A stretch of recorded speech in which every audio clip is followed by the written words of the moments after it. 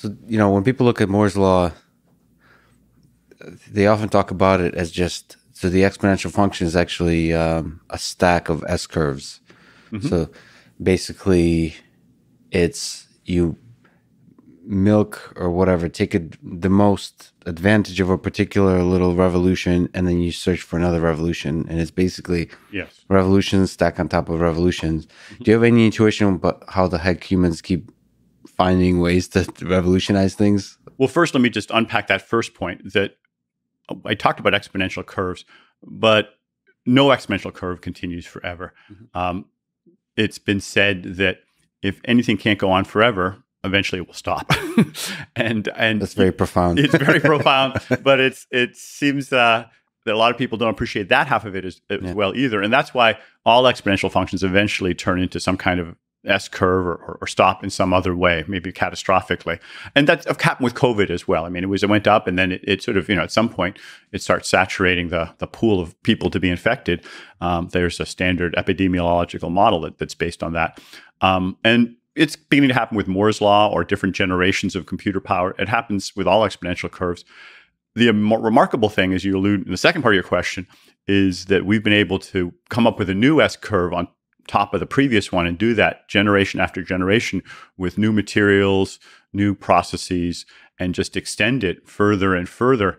I don't think anyone has a really good theory about why we've been so successful in doing that. It's great that we have been, and I hope it continues for some time. But it's one beginning of a theory is that there's huge incentives when other parts of the system are going on that clock speed of doubling every 2 to 3 years. If there's one component of it that's not keeping up, then the economic incentives become really large to improve that one part. It becomes a bottleneck, and anyone who can do improvements in that part can reap huge returns, so that the resources automatically get focused on whatever part of the system isn't keeping up. Do you think some version of the Moore's law will continue? Some version, yes, it is. I mean, one version that has become more important is something I call Kumi's law, which is named after John Kumi, who I should mention was also my college roommate. But he identified the fact that energy consumption has been declining by a factor of 2. And for most of us, that's more important. The new iPhones came out today as we're recording this. I'm not sure when you're going to make it Very available. soon after this, yeah.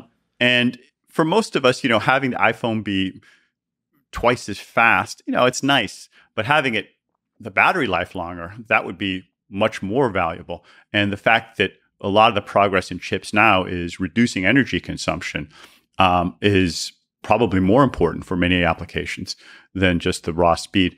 Other dimensions of Moore's law are in AI and machine learning.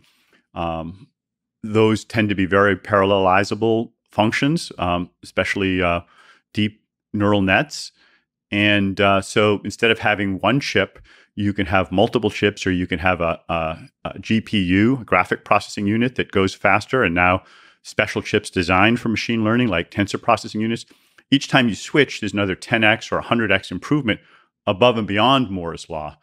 So I think that the raw silicon isn't improving as much as it used to, but these other dimensions are becoming more important, and we're seeing progress in them. I don't know if you've seen the work by OpenAI where they show the exponential improvement of the training of neural networks, just literally in the techniques used. So that's right. Almost like the algorithm. It's fascinating to think, like, can I actually continue us figuring out more and more tricks on how to train networks faster and faster? The progress has been staggering. If you look at image recognition, as you mentioned, I think it's a function of at least 3 things that are coming together. One, we just talked about faster chips, not just Moore's law, but GPUs, TPUs, and other technologies. The second is just a lot more data. I mean, we are awash in digital data today in a way we weren't 20 years ago.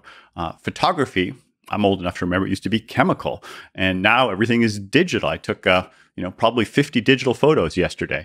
I wouldn't have done that if it was chemical. And we have the Internet of Things and all sorts of other types of data. When we walk around with our phone, it's just broadcasting a huge amounts of digital data that can be used as training sets.